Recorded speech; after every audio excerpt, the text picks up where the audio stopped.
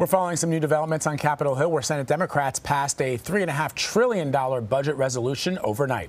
The massive spending bill addresses many of President Biden's top legislative priorities, like climate change, poverty, Medicare, family leave, immigration, and education. Democrats officially laid the foundation to pass a sweeping measure without any Republican support when the Senate reconvenes next month.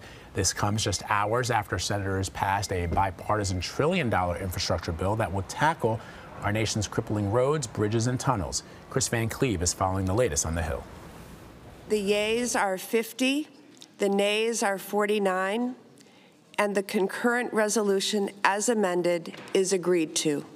This morning, the Senate approved a $3.5 trillion budget resolution, setting the framework for a massive budget bill loaded with progressive social programs, including child and senior care, and money to combat climate change. The 50-49 party line vote came after an overnight vote-a-rama on a lengthy series of non-binding amendments. This amendment is just plain anti-pickup truck. Let's start there. Opposing my amendment is a vote in support of defunding the police. Some senators expressed exasperation at the procedure. So let all of us, 100 people, not walk, but sashay down there and vote for this amendment. But earlier Tuesday, bipartisanship briefly reigned as the Senate overwhelmingly passed a $1.2 trillion infrastructure bill. On this vote, the yeas are 69. 19 GOP senators joined Democrats in voting to rebuild the nation's highways, bridges, public transit, and expand access to broadband. After years and years of infrastructure week, we're on the cusp of an infrastructure decade that I truly believe will transform America. Tennessee's Bill Hagerty voted no. They call the infrastructure bipartisan, but I think what it reveals is the strategy deployed by the majority leader. He wanted to put the patina of bipartisanship on this initial package. He wanted to create a series of actions, real momentum toward this $3.5 trillion spending spree that's going to be a debt bomb for America. The infrastructure measure heads to the House, but Speaker Nancy Pelosi won't allow a vote until the Senate passes that $3.5 trillion budget bill. The total vision is about not only building physical infrastructure, but building human infrastructure. So for more on this, let's bring in Kris Van Cleave. He is joining us live from Capitol Hill. So Kris, I actually want to go back to your little sort of show and tell that you did on CBSN AM, because I thought it was a great explainer for people. Vlad and I have talked a lot about these two, what we've been calling infrastructure bills. One is an infrastructure bill. One is a budget bill that includes elements that would fund the human infrastructure. But we actually don't know specifically how that money would be spent. So can you just kind of go over that again? The difference between the two bills, and where do they go from here? Sure. Let's look at this phone as the infrastructure bill. All right, so that's passed the Senate. We're going to put it over here on the shelf because it's going to be in a holding pattern for months while this budget bill is being worked out. All right, the House won't take up that infrastructure bill, the phone I just set on the shelf, until this other budget deal, this $3.5 trillion thing, is done. What has happened overnight here is that the Senate approved the framework, basically a list of instructions to all of the committees that will be involved in drafting the budget bill as to what sorts of things need to be in the legislation, and it put a ceiling on how much each of those committees can spend. Another way to think about it, they basically voted to put the train on the tracks, and now they've got to figure out what to fill the train up with. The train can't leave the station until it has its cargo, and right now that cargo hasn't been made, ordered, or delivered. So what kind of momentum, Kris, does the president have right now when it comes to key legislation? Does the Congress or the White House believe there will be more future opportunities for bipartisan breakthroughs? Momentum on Capitol Hill is short-lived. In this case, bipartisanship lasted about 30 minutes. Before they went into a straight party line vote. The Obama administration has to expect from here on in that they're going to face a lot of opposition to the rest of their agenda from Republicans. There's very little in what the president wants to do, certainly in this Budget Act, that Republicans will support, that any Republicans will support.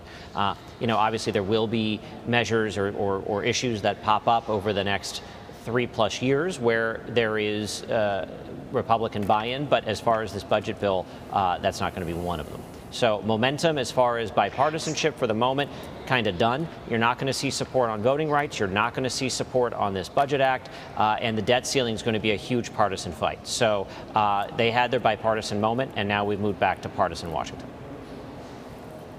I like how we're sort of maintaining the transportation imagery through this momentum. The train is on the tracks. So back to that train that is empty of cargo. There are issues with it, though. A number of lawmakers think it is too expensive, or perhaps the train is too long. Senator Joe Manchin pushed back against the massive budget resolution. And also, you know, there are going to be debates about what goes in the train, right? And from both sides, Democrats and Republicans are going to want to argue about how that money should be spent. How will the White House and Democrats try to unite the party in order to pass the bill without any GOP support? Well, I think the White House and Democrats are going to pretty much ignore the noise that Republicans are making. Republicans, however, are going to pressure Joe Manchin, Kyrsten Sinema, and a couple of other moderate Democrats into, trying to get them to push for a smaller bill. Sinema and Manchin have already said that they're uncomfortable with $3.5 trillion. They think it's too much. Sinema said that a few weeks ago. Manchin said it shortly after the Senate went into recess, probably before most of his colleagues had made it to the tarmac to fly home. Some of this is political posturing. Recess is a time when there's a bit of a news vacuum up here, so it's an opportunity for Senator Manchin here to drive the conversation for a couple of weeks. But look, it is a 50-50 split in the Senate. Democrats cannot lose a single vote, and they have at least 2 votes right now that could be no votes. So obviously, there's going to be changes to whatever goes into this bill. There's going to be a negotiation. It's going to be a process. It will probably take longer than people would like. And, we'll see where it ends up. But it's not a guarantee. And because the budget bill is not a guarantee, it's not a guarantee that the infrastructure bill that passed the Senate in bipartisan fashion will get a vote in the House. Because remember, that's sitting on a shelf, and it doesn't come out of timeout until this budget bill gets passed. Right. That was going to be my next question, Kris. What's going on with Nancy Pelosi moving forward? Well, she's going to call the House back on the 23rd, and they will take up the House version of this budget resolution, basically the House agreeing that the train should be on the tracks. And then they'll likely do something on one of the voting rights bills, the John Lewis Voting Rights Act. Unclear what future that maybe holds in the Senate, but the House will do that. Notable in the message to members yesterday saying you've got to come back to work during recess, there was no mention of the infrastructure bill. And the Speaker has been very clear that if you want to pass the bipartisan infrastructure bill in the House, you're going to have to pass this reconciliation $3.5 trillion budget bill. She's got a very, very narrow majority. It's a little bit better than the Senate, but not a lot. She can only lose about 3 votes. Progressives, and there are about 95 or so progressives in the Progressive Caucus.